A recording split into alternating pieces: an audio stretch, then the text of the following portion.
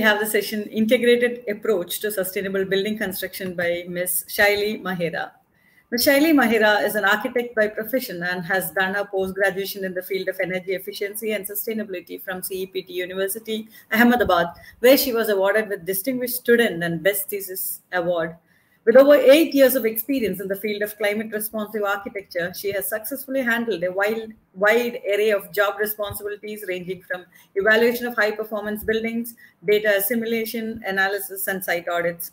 Currently, she is working as a deputy manager at Griha Council, where she has been working on the development of Griha rating variants, policy guidelines, and has been conducting capacity building programs for various stakeholders to promote sustainability in built environment. Thank you so much for joining us today, Ms. Shaily. Over to you for your session. Integrated Approach to Sustainable Building Construction. Thanks. Thank you so much for the introduction, and thank you everyone for taking out time for this presentation today. I'll just quickly hello everyone. This is Shaily Mahera. I am an architect by profession, and I'm working in the capacity of deputy manager at Griha Council, as Aparna has already introduced me. So today I'll be speaking on integrated approach to sustainable building construction. And when I say integrated approach, I say it for two reasons. First of all, we will talk about the interlinkages between various stakeholders. In this case, we will talk about Griha, MSMEs, and United Nations set SDG goals. And secondly, we will talk about the interlinkages within the green building system. So with this, let me just quickly take you through the contents. This is going to be the flow of the presentation today. First of all, we will have a brief introduction. This is going to be brief because we've been doing MSMEs and understanding MSMEs all these days in this summit. Then we will talk about Griha rating. Then we will understand the avenues for MSMEs. We will look at the way forward.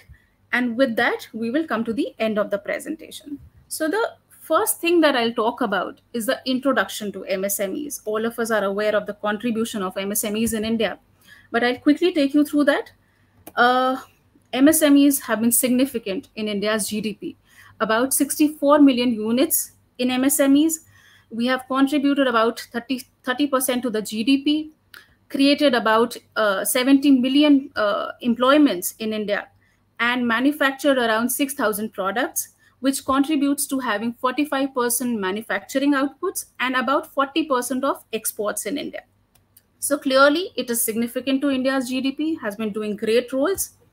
But are there any negatives, or let me just call them potential for MSMEs? It is said, as per a report by Ministry of Environment, Forest and Climate Change in India, as per a report in 2016, that about 78% of India's total emissions till year 2010 were from MSMEs. So we clearly see there's a lot of potential for MSMEs to bring those emissions down. Now, when I'm talking about India, what are the commitments that India has made during the Conference of Parties, or the COP that we all know? We've said that we will reduce our carbon emissions by the year 2030 to somewhere about 33 to 35%. And we've clearly seen the contribution of MSMEs when we talk about carbon emissions. So there is a lot of scope for them. We know there is going to be a significant role for MSMEs. In this particular presentation, we will focus on building and construction sector, as we are talking about SDG11, where we are trying to create sustainable communities, sustainable cities. So when we say building and construction sector, first of all, let's just understand what is the scope for this industry. It is from a report by the United Nations Environment Program, which was released in the year 2017, that says that about 35% of global energy use is by building and construction sector, and it contributes about 40% towards the energy-related carbon emissions. And you can see that the blue bars that you see in the different color variants are the construction or the floor area increases that are about to happen. That is from year 2017 to 30. That means there is a lot of scope for building industry to still address this issue of carbon emissions. And since we are talking about MSMEs, we will understand how are they going to be a part of it. So in India, when it was the Conference of Parties were held, At that time, India knew that the carbon emissions from the building industry sector in India is about 22%. At that time, India realized that it has to really work hard to bring that carbon emission down. So from buildings, India had announced that Griha is going to be the national tool to mitigate carbon emissions. And that is how Griha Council comes in, or the Griha rating comes in. So Griha basically was released in the year 2005 by the Energy and Resources Institute and was supported by the Ministry of New and Renewable Energy. It was a body created to certify green buildings. Now, when I say green buildings, what does that mean? Green buildings are essentially the buildings that stay in harmony with nature. They do not disrupt the nature, but make the best use of it without harming it. So it depends on renewable resources. It uses the natural site contours. It uses the trees around it. And the benefits of these green buildings is such that it is said, and through studies it is said, that they help in reducing the electricity consumption by 40 to 60%, the water consumption by 40 to 80%. It minimizes your building's dependency on local corporations for water, for energy, etc., and maximizes resource efficiency through waste management. Now, anybody can call their building green, but you need to evaluate and understand that what is the difference between a conventional building and green building. That's where Griha rating, or any rating for that matter, comes in. They will evaluate these buildings based on certain standards. Griha rating, when I say, is called as Green Rating for Integrated Habitat Assessment and works as a tool to evaluate the performance of green buildings. And this is done under various sections. I will take you through those sections later on in the presentation. This rating, when it was developed keeping various international and national codes as the basis. So we have National Building Code in India, we have Energy Conservation Building Code, or ECBC as I would call it later in the presentation, with support of Ministry of New and Renewable Energy. And we have followed the codes from Bureau of Indian Standards for various materials, etc. When we developed this rating, it was developed keeping in mind the National Action Plan on Climate Change. Now, we've talked about Griha rating, understood how it works, how it was developed, but why am I going to talk about Griha rating in this presentation? Because we will take MSMEs, we will make these MSMEs reach the Sustainable Development Goals through Griha rating.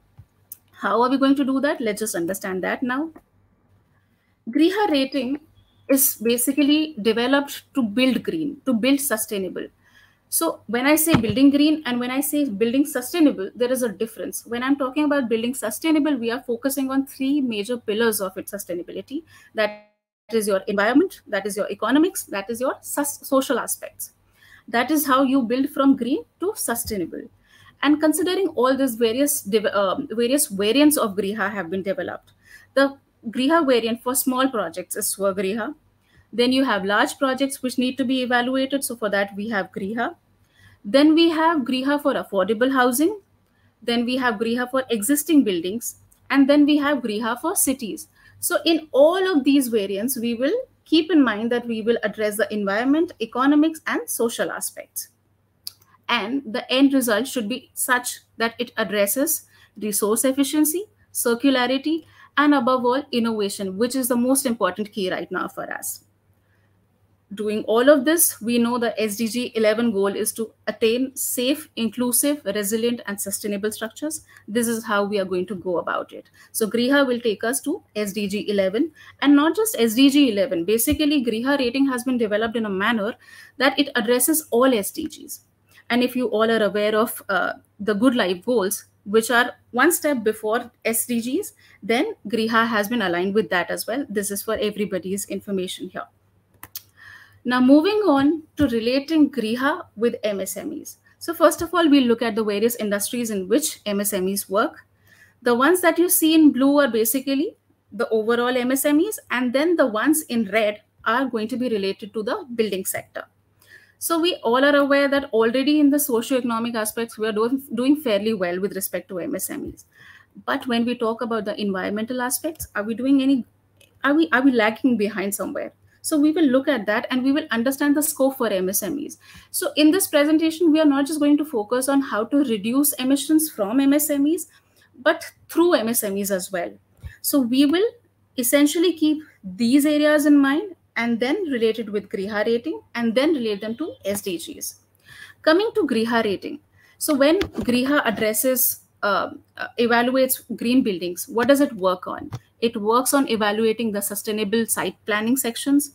It works on evaluating water efficiency measures, energy measures, waste measures, social aspects, and then in the end, we talk about performance metering and monitoring. But overall, above all, in fact, we will talk about innovation also in green buildings. So moving on to the avenues that we have for MSMEs. We will keep in mind that we are talking about manufacturing and the services unit. We are talking about the building materials units in MSMEs, that is your steel section, that is your cement sector, etc. So here we will talk about low impact building materials. What all scope does MSME have in that?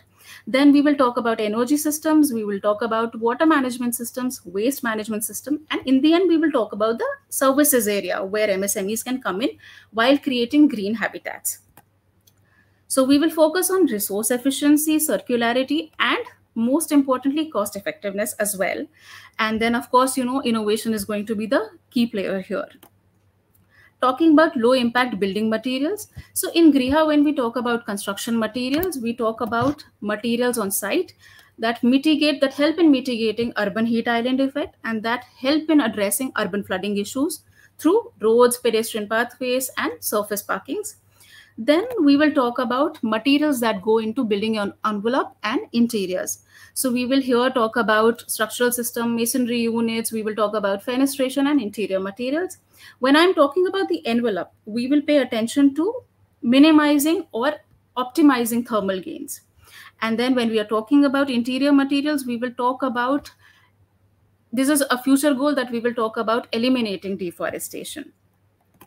So let's just look at the areas in which building materials are used and where all can MSMEs manufacture and where all innovations can come in. So when we talk about roads, we already have materials such as high solar reflective index paints. So you can paint your roads and it can reflect back the direct incident rays and keep the environment cool. When we talk about permeability, in order to combat urban flooding, we do have permeable asphalt, we do have permeable concrete, but they are not very widely used because of the cost factor. When we talk about the roofing, we do have modified bitumen, we have mosaic tiles, we have reflective coatings and paints. When we talk about pathways, we have interlocking concrete pavers, we have permeable pavings. But the challenges come when we have to talk about both of these issues, the urban heat island effect and the urban flooding effect. So there are still not a lot of material that address both. So first of all, we will look at both of these things. When we are saying MSMEs have to come in, they can manufacture these materials. And the way forward for them is through innovation. So they will have to bring in materials that can address all of these issues and yet have strength mitigating strength to them. And in the end, the most important thing becomes for consumers is the cost effectiveness and availability. So when all of these things are addressed, the way forward issues, then there is something new that is happening that is going to help in attaining sustainable built environment. When I'm talking about building envelope and interiors, then we will focus on structural concrete. So when I'm talking about structural concrete, essentially, we have come a long way. In India, if I talk specifically, we used to have these walls which used stone or bricks. Then we had steel later on to give structural strength to the system. And now with innovation or with focus on environment, we have these bamboo concretes as well. When we talk about masonry units, we've come a long way from the Indus Harappan civilization, where we used sun-dried clay bricks. Then we came to red bricks. Then we had these AAC blocks, and now you have materials such as hempcrete. So you look at the journey that we have come through. This is important for MSMEs to understand that there is always scope for innovations. And when we talk about fenestrations and interior materials, we are essentially trying to focus on eliminating the use of hardwood so that we eliminate deforestation completely. So there is a lot of scope here as well to bring in new materials that are as good as wood, but not coming from trees directly. So as you are aware that there is something called as Forest Stewardship Council, they are also working in the same lines. They know that people will not stop using wood. So they have come up with having sustainable forests. Something similar or better could be done by MSMEs for the future. So we are talking about materials that have good strength, because of course you're talking about building structure. Then you're going to talk about the thermal and the acoustic performance of your buildings. And then you definitely have to focus on the life cycle of that material. That involves the processing, extraction, and in the end, operation and disposal. So innovation again becomes very important over here. Moving on to the energy system. So we've completed the low impact material part. Now we will look at the energy systems that make your building green. Here, when we talk about Griha, we essentially focus on the energy systems and the lighting systems. So first of all, the first step to make a building green with respect to energy systems is efficient envelope. We've already spoken about the materials that go into it. Now we will talk about the systems that go into it, the energy system, the lighting systems.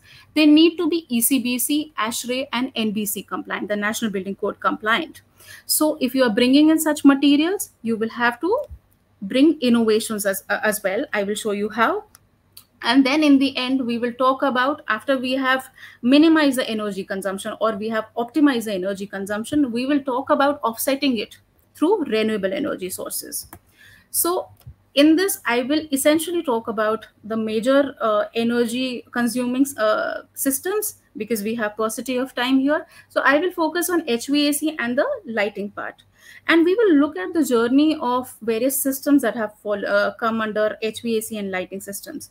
So the first in-home air conditioner that was released, that was invented in the year 1914, was quite bulky. It was noisy and it had a lot of chemical use. Since then, HVAC industry has seen a very good evolution. We've come, the next was the window AC, then you had your split ACs, centralized air conditioning, and then to address the issue of energy consumption, we had this radiant HVAC systems. So the evolution has come considering energy consumption part, the ease of use part, the indoor air quality part, etc. When we talk about lighting, we've come from natural lighting being used in buildings to fire-lit torches, then to candles, to gas lamps. So all of this journey, again, when you look at this journey as well, we are addressing various issues of pollution, issues of indoor air, issues of disposal. When we talk about moving from CFL to LEDs, we are addressing the issues of disposal as well. So MSMEs can definitely contribute in this and can look forward to having more energy, more innovative energy and lighting systems that are based on ECBC, NBC, ASHRAE, materials that are cost effective. So if you know that long back the LEDs were sold in 1500 per LED, and now they are coming down to they have come down to 250 rupees. When I'm talking about Indian national rupee, then they have come down to 250 INR. So if the cost effectiveness part is there, if the awareness part is there, then in that case you can definitely have a market for these materials. And now when we talk about HVAC, there is something else that has gotten added because of the COVID-19 situation, and that is about having clean air. We want to have air free of bacteria, viruses, etc. So again, a lot of scope for MSMEs here. Now we will focus on the water management systems. Here we will talk about efficiency and water usage. So the first step that Griha focuses on is about reducing water inside your building and on your site. So we will talk about low flow fixtures, then there are efficient landscaping equipment, and then reducing water during construction. Once we have reduced water consumption, we will talk about treating and reusing sewage water. And then we will move on to recycling rainwater. So when we're talking about building water fixtures, the journey has been such that in the beginning, that is before 1990s, we had flushes using 7 gallons per flush water. And then we have come down to, water fixtures using only 1.3 gallon per flush. Similar has been the case with showers. So there is a lot of scope here as well. But the key here is to address user satisfaction as well when you're talking about innovation here. Moving on to sewage treatment plants, there is a lot of scope here. I will quickly run you through this presentation. Again, in water section, user satisfaction is very important. Then when we talk about rainwater harvesting, here the climate type becomes very important. So innovations have to come in sync with the climate type as well. When I'm talking about waste management system, which is very important to understand, this is one example from Ghazipur landfill in India. So you have to reduce your waste first of all, then reuse it on site, and then recycle it. Then there are a lot of systems available. MSMEs can definitely contribute here, and the way forward is that you can still bring out new innovations here. You can bring out innovations here. And then the last one we will look at is project management and performance metering and monitoring. Again, the services sector in MSMEs can work on bringing a project management for green buildings and green cities. So a lot of things have happened here. We have BMS systems, digital and analog systems. So innovation here as well. Now the way forward, how to achieve SDGs through through GRIHA for MSMEs, you will have to focus on life cycle and innovation, and that is how we are going to attain the SDGs. Thank you so much, and I'm sorry for exceeding the time limit. No problem, no problem. Thank you so much, Ms. Shaily, for that very interesting and eye-opening session. I think GRIHA is doing a great job towards achieving the SDGs, and we are proud to have GRIHA as a partner in the summit, and we have a lot to do together in the future as well. Thank you so much for joining us today. Thank you. And now let me invite Mr.